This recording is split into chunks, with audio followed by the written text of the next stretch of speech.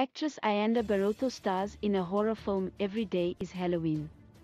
Ayanda Borotho describes her new horror film as a something out of the ordinary.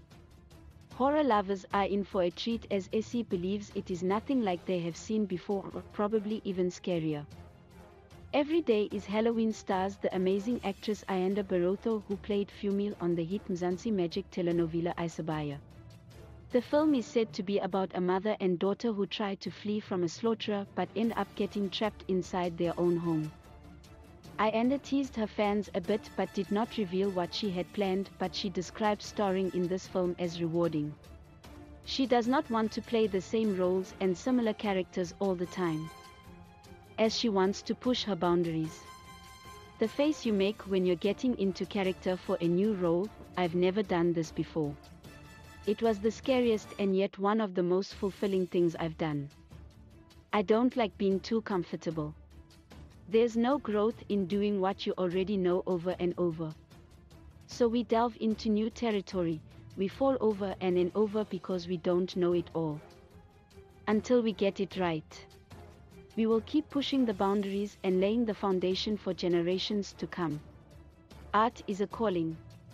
A gift and honor back to Mzansi, our creator. Chase purpose, not money. Money follows the purpose," she wrote. She then shared a video where she talks about the film, saying people have been curious to know what she has been up to. "Well, sis has been preparing a film that she believes is the scariest ever. I'm in a film.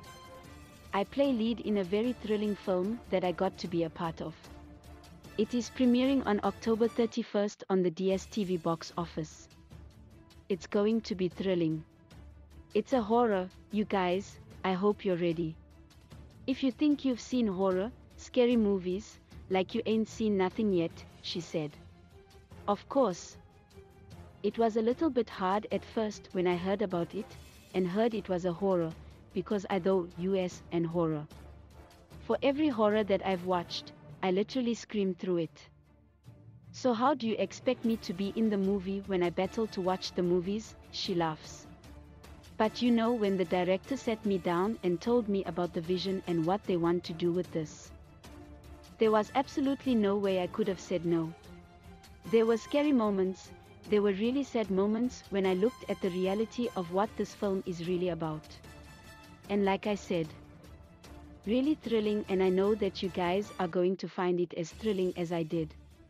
It speaks to everything I am and believe, and I know that you'll be emotionally invested in it as I was when making it," she said, adding that it will premiere on October 31st.